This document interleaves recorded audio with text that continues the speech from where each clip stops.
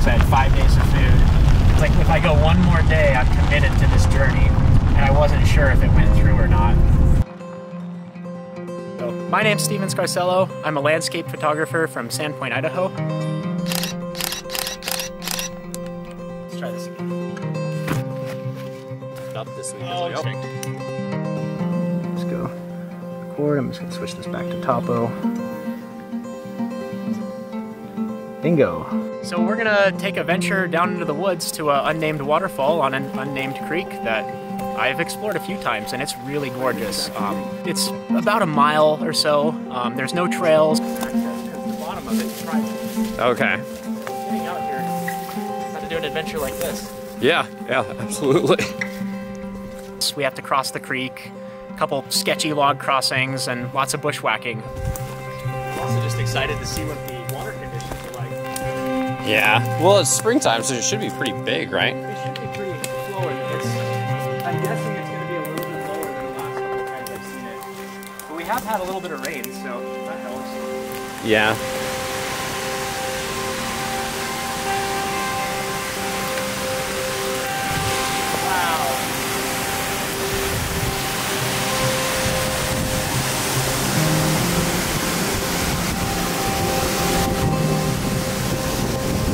That's pretty insane.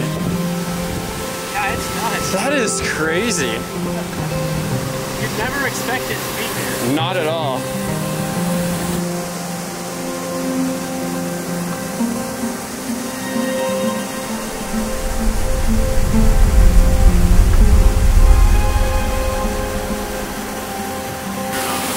That's okay. That's acceptable.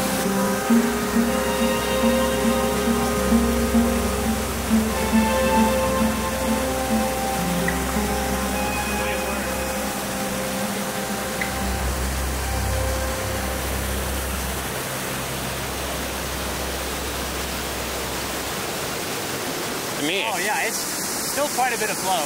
Yeah. Later in the summer, this thing's just a trickle. It's gnarly to get out here in the winter. I have to wait for that next cloud to come in before I try that shot, but it'll probably take me like 15 minutes to even get my tripod there, so yeah. We'll start framing it up. I've been doing photography for about 12 years. Dabbled a little bit with film here and there, mainly stills though. Wildlife, landscape, that kind of thing. So I've dabbled a lot with video. That's actually kind of my day job, is filming video for a YouTube channel. But stills is kind of where my passion is. I really like trying to showcase the landscape in a way that shows the scale and, you know, capture things in a unique way. So I actually have a lot of inspirations that got me into landscape photography. Chris Burkard being one of them. He did a lot of like surfing, exploration-based photography, and I thought that was really cool. Him, Mark Adamus, and then also having some friends who are also into this. Yeah, I just remember picking up a camera, learning how to use it, and having a good time going out with friends, taking pictures of whatever we could find. And over time, that slowly got more and more refined into what I do now. Yeah. So I shoot with a Sony a7R IV. It's been a fantastic camera for me. I've had it for about a year and just absolutely love it. I switched to mirrorless cameras pretty early on with Sony. Lived a life, right? It's definitely lived a life. Yeah. I've only had it for a year and it's been through hell. Oh, what's your favorite lens? Probably this one. This is the 12-24, and I really like how wide it is because I'm able to get a perspective that you can't really get with just your eyes.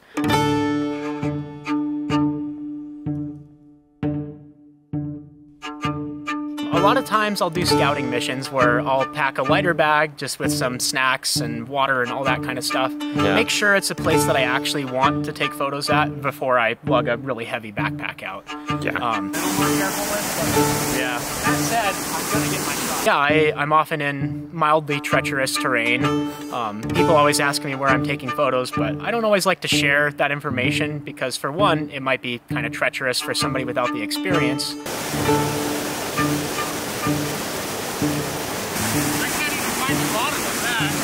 That's crazy. To go to some of these places, a lot of places I go are rope access to, so I'll rappel into canyons, and this enables me to get to places that not a lot of other people are taking pictures of. I